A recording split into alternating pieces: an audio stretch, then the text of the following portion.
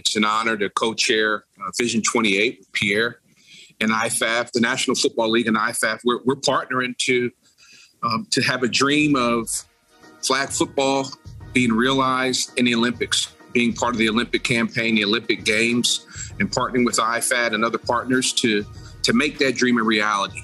We believe that flag football is a global sport that all can play, all have access to. There's no barriers of gender. There's no barriers of economic status. And it's a fun game. It's an exciting game. It's a competitive game. And we're looking forward to making that run, not just for LA 2028, but that flag football becomes a bedrock in the game at the Olympics. Pierre, one of the ultimate goals of the league is the inclusion of flag football in the 2028 Olympic Games in Los Angeles, as you're just saying. So what would have to be done to make that goal a reality?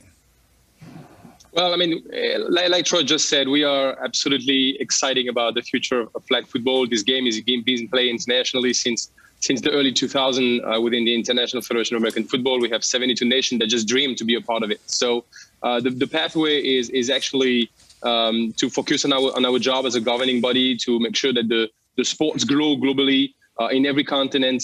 We have some flag football in Asia, in Africa, in Europe, obviously in America. So this is actually a general pathway on making sure that the game is sustainable, is a long-term vision, and that we can have competition everywhere. We need to make this sports global.